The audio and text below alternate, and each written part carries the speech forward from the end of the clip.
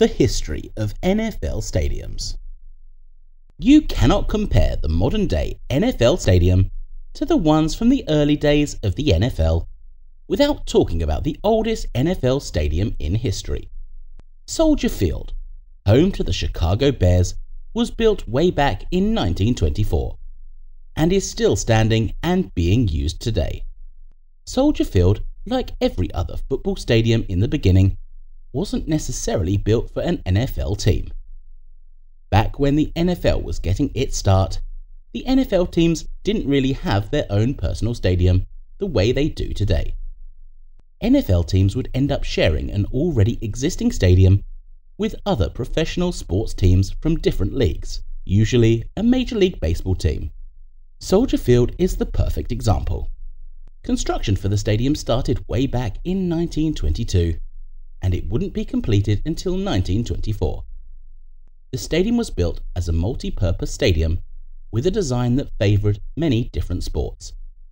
The stadium was shaped in the form of a U, and in the original design was set to have a seating capacity of 74,000 people.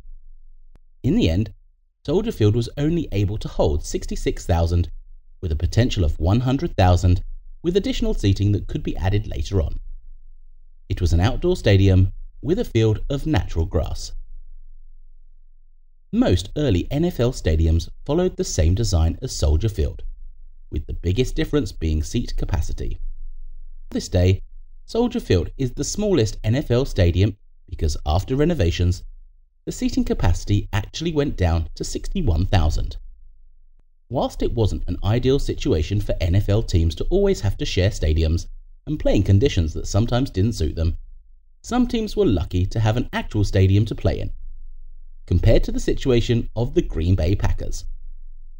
The Packers spent their first 2 seasons in the NFL playing at a literal sandlot, using it as a makeshift stadium, but there was no building structure to it. Even when the Packers were able to move on from the sandlot, the NFL team was still forced to play at a minor league baseball stadium that was only big enough to hold 4,000 to 5,000 people. So when looking at the NFL stadium situation back in the early days, and compared to the stadiums of today, there have been some major changes. The evolution from multi-purpose stadiums to NFL stadiums started in the 1970s. The first 2 stadiums to change the game for NFL teams and fans was the Texas Stadium and Arrowhead Stadium. Kansas City Chiefs and Dallas Cowboys were the ones responsible for showing other NFL teams what kind of stadiums football players needed, deserved, and could have, if they were willing to do what it took to come up with the money to build a stadium. In the beginning, after the Chiefs made the move from Texas to Kansas, they were stuck in the same situation as other NFL teams, sharing a stadium with an MLB team. But the team ran into a major problem with some new requirements set by the NFL after the merger. In order for a stadium to host a football team, it had to have a seating capacity of 50,000, and the Municipal Stadium only had 35,000 seats, making it ineligible to host the Chiefs. Unable to find a new location in time, the Chiefs were saved by Jackson County, who stepped in offering up a location, and voters would approve of a $102 million bond issue to build a new stadium. When it came down to design, it was going to be 2 stadiums built side by side, a football and a baseball stadium. In the original design, Arrowhead Stadium was supposed to have a rolling roof, but in the end, it proved to be too difficult, so they ended up going with the current open-air stadium. But later on down the road, the original design would go on to influence future NFL stadiums. Arrowhead Stadium had a seating capacity of 75,000 and was the first NFL stadium to include arrows on the yard markers to show the closest goal line. It is believed Arrowhead Stadium actually had a huge impact on the design for many future NFL stadiums. One more fun fact about Arrowhead Stadium was that it included an owner's suite with 3 bedrooms, bathrooms, a kitchen and a living room, making it one of the first NFL stadiums to start adding extra amenities. This video is sponsored by Volcanic Charm Bracelet. Whether you're looking to make a bold statement or simply add a touch of nature to your outfit, this volcanic bracelet is the perfect choice for you. Visit volcaniccharm.com and add this one-of-a-kind piece to your collection today. Texas Stadium was the home to the Dallas Cowboys, who went through a different situation to get their own football stadium. The Cowboys had been playing at the Cotton Bowl, aka Fair Park Stadium, since 1960. But over time, the founding owner started to feel like the Fair Park area was unsafe and no longer wanted season ticket holders to have to go through it for the games. His concerns birthed a vision of a new stadium with skyboxes, with fans having to pay for a personal seat license in order to access the luxury club seating. Texas Stadium was one of the first NFL stadiums to have luxury box seating, which was a new source of income the league didn't have access to. The most interesting thing about the design for the Texas Stadium was the roof. In the original design, the roof for Texas Stadium was supposed to be retractable, which would have made it the first. Unfortunately, the structure of the stadium couldn't support the additional weight. Unlike the Chiefs general manager who just settled for an open-air stadium, Murchison went for something a little different, giving Texas Stadium a partial roof. The first NFL stadium to have covered the stands, but left the playing field visible. A Cowboys linebacker, D.D. Lewis, made a statement about the partial roof, saying, "Texas Stadium has a hole in its roof, so God can watch his favorite team play." Both Arrowhead Stadium and Texas Stadium were part of the new wave of football-only stadiums, but the two of them weren't the first. Texas Stadium opened in October of 1971, and Arrowhead Stadium opened in August of 1972. The stadium that came before both of them was Schaefer Stadium, aka Foxborough Stadium. But it was such an inadequate football stadium that it didn't meet any expectations. It doesn't hold a candle to Arrowhead Stadium or Texas Stadium, who did it best.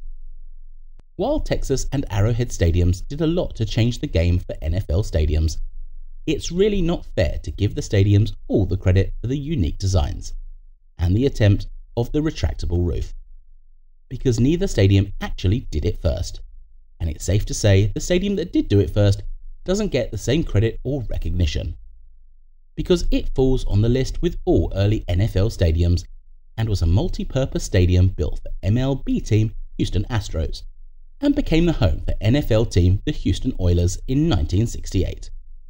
The name of the stadium is one that many know and few will ever forget, even though it was demolished back in 2013.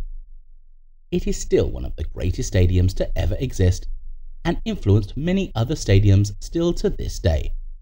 And you can't talk about the evolution of NFL stadiums without talking about the Astrodome, the world's first ever domed stadium.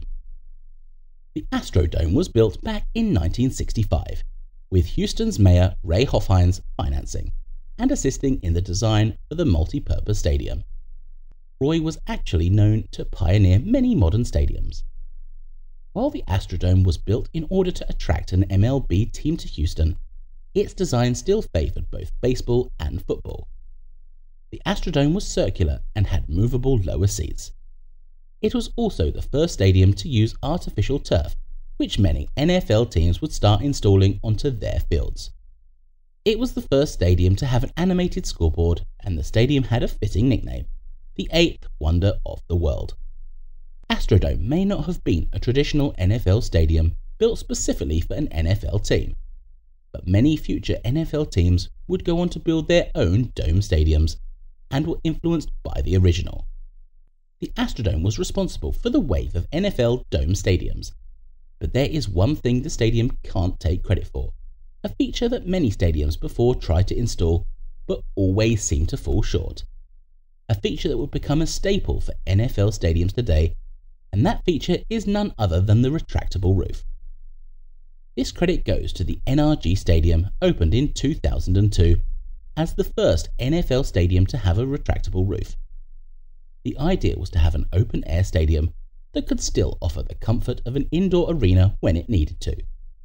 NRG Stadium was also built as a replacement for the Astrodome, but the biggest difference is this time it was an NFL stadium for the Houston Texans. One of the biggest changes in designs for NFL stadiums wasn't just features like the roof, the substance of the field, or seating capacity. Another huge change made to stadiums over the years changed the game not for the teams, but for the overall fan experience. While Texas Stadium introduced skyboxes, a luxury private suite area where fans get some of the best views and catered food, it was the Miami Hard Rock Stadium that took it to another level, or some would say a lower level, with the premium club seating feature. Skyboxes are highly popular, and there are many fans willing to pay top dollar to access the private space, but it's always best to have a more affordable option. Miami Hard Rock Stadium was the first stadium to utilize the middle tier below the skyboxes, giving fans more space and better views, but not without breaking the bank. The Miami Dolphins were able to erase their debt from having the stadium within 10 years from the revenue brought from the luxury seating. But the amenities of NFL stadiums would eventually go beyond luxury seating. Whereas in the early days, NFL teams were only concerned with having a stadium that had the right seat capacity, a tough exterior to deal with any harsh weather conditions, and a good playing field. In the future, when it came down to designing newer stadiums, owners were often searching for more entertaining attractions to add.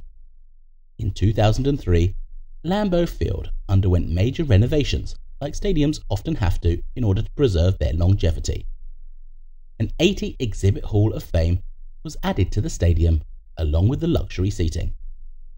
AT&T Stadium, the current home for the Dallas Cowboys, also has a built-in museum featuring world-class art handpicked by the owner Jerry Jones. Mercedes-Benz Stadium, home to the Atlanta Falcons, offers sideline suites for fans who want to up close and personal with the game. But by far the stadium with the best amenities would have to be the TIAA Bank Field, home to the Jackson Jaguars. The stadium has a number of impressive attractions, including a party zone with 2 wading pools, and even an area called Pet Paradise for the fans' pets to cool off with the bone-shaped pool for furry animals. TIAA Bank Field is still at the top of the list, but that is set to change in the next few years, as other NFL owners shell out millions of dollars to renovate stadiums just to add in more amenities, and billions of dollars for new stadiums with attractions that no other stadium currently has. Back in 2021, the Patriots organization announced major renovations to Gillette Stadium, which would include adding in a fan entrance to the north end of the stadium, a new lighthouse providing fans with 360-degree views of the stadium, Patriot Place, the town of Foxborough, and more, a new plaza and upgrades to the suites and surrounding hotels. The Washington Commanders and the Chicago Bears are both set to be getting new stadiums built in new areas, and the NFL owners aren't holding back with designs. Commanders owner Dan Snyder already revealed in one vision his design included a wall climbing area and a moat for water skiing. It is believed that is a dead design, but those attractions could still be on the table. The Chicago Bears are going to be making the move to Arlington Heights in the near future with a whole new stadium, which is going to be an enclosed dome, and is supposed to legalize betting. So who knows, could the Bears owner be eyeing a casino in the future Chicago Bears stadium? You can't talk about new amenities the newer stadiums come with without talking about the technological upgrades made to NFL stadiums.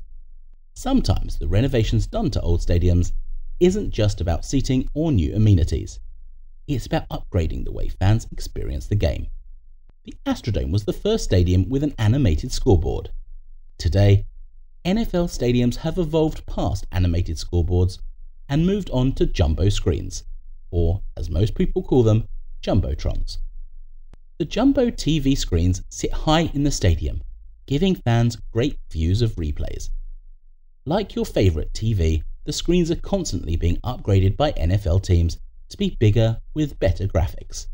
Some of the most notable jumbotrons in the NFL are the ones in Mercedes-Benz Stadium. A 3,200-foot Halo video board, making it stand out from the rest. The infinity screen at SoFi Stadium is the largest jumbotron out of them all, sitting 37 feet above the field, letting every single fan see what is going on. technology didn't just allow for better screens, but also better ways for fans to get food. Levi Stadium, home to the San Francisco 49ers, has a tech-savvy feature that allows fans to order food from the concession stand from their phone and have it delivered to them, so they don't have to leave the comfort of their seats and wait in long lines. The Tampa Bay Buccaneers have a section in Raymond James Stadium called Buccaneers Cove, with a massive pirate ship that shoots a cannon every single time the team scores. So even if the fans miss it for whatever reason, the cannon will definitely alert them that the team has scored. There's no doubt NFL stadiums today have undergone massive changes when compared to the past. But the biggest difference between then and now is probably the cost. Soldier Field cost $13 million to build, but even then the stadium wasn't the cheapest. Lambeau Field, opening up in September of 1957, only cost $960,000 to be built. In just another decade, new NFL stadiums would cost 3 to 4 times that. Arrowhead Stadium cost $43 million, and Texas Stadium would cost $35 million. When it came time to renovate some of these stadiums, the renovations would carry a price tag of $200 to $500 million. Soldier Field underwent massive renovations in 2001 that came up to $690 million. Today, the cost to build a new NFL stadium is usually going to cost anywhere between $700 million up to $1 billion, which would explain why it's so hard to convince cities to approve of a new NFL stadium, because in most cases, the home city of that stadium is expected to chip in.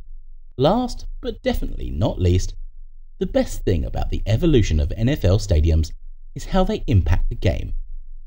Some NFL stadiums out there today, and even some in the past that no longer exist, really did change the game for all the teams who called them home. You can't talk about NFL stadiums without talking about home field advantage. Some NFL players would say there is no such thing, and the stadium doesn't matter. But that has proven to be wrong many times, and some NFL stadiums are known to give visiting teams a rough time. A lot of NFL teams go undefeated on their home turf through multiple seasons. Some teams enjoyed their best years at an old stadium with impressive records and weren't able to find the same success with the new stadium. Some of the most notable football stadiums with home field advantage are Lambeau Field, home to the Green Bay Packers. Lambeau Field is one of the stadiums that NFL teams try to avoid having the playoffs go through. Considering the harsh weather conditions of the state of Wisconsin in January, the cold temperatures can be bothersome to teams who aren't used to it, not to mention the dedicated fan base. Mile High Stadium, home to the Denver Broncos, is a problem because of the high altitude and thin air. The atmosphere creates a problem for people not used to it, leaving the visiting team's players a little winded. Steelers' Ryan Clark couldn't even play at the stadium because the atmosphere was a risk to his health. Heinz Field, home to the Pittsburgh Steelers, creates different situations for opposing teams with strong winds and the dicey grass. But the stadium with the best home field advantage in the NFL would have to be Lumen Field, home to the Seattle Seahawks. Lumen Field is the loudest NFL stadium, and visiting teams often struggle to play there because of the high volume. When the fans really turn up the noise, opposing offenses are sometimes unable to hear the play for the game, creating confusion. The history of NFL stadiums doesn't end here, because in the future, NFL teams will only get more creative with the design, amenities, technological advances, and more. In another decade or so, NFL stadiums today will be like the ones of the past. NFL owners are all looking for various ways to add new fan experiences, bring in more revenue, and give their teams a leg up in home games. The evolution of NFL stadiums has only just begun.